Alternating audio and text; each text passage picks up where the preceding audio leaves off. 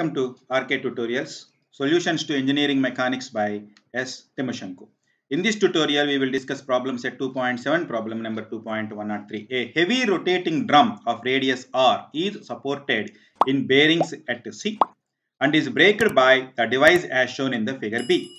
Calculate the braking moment MC with respect to point C. If the coefficient of kinematic friction between the drum and the brake shoe is mu, that means there is a rotating drum which is rotating in this direction. Now we would like to stop this drum by using a setup like brake by applying a force P. Now our interest is to find how much the braking torque MC is applied on the disc. Now let us draw the free body diagram of this rotating disc. The various forces acting on the disc are: there is a normal reaction because the brake lever is directly in contact with the drum, hence there is a normal reaction. The drum is rotating in this direction.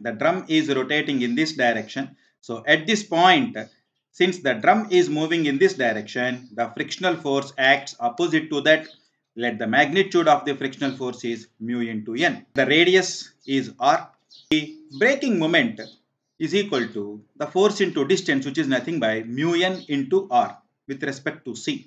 Since this distance is r, the braking moment becomes mu n into r. Let us also consider this brake lever A and B.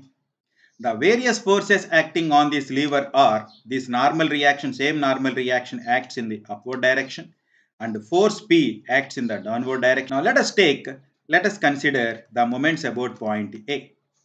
Now this N will introduce a moment like this, the P will introduce a moment like this, and then it becomes N into A is equal to P into L, or N is equal to PL by A.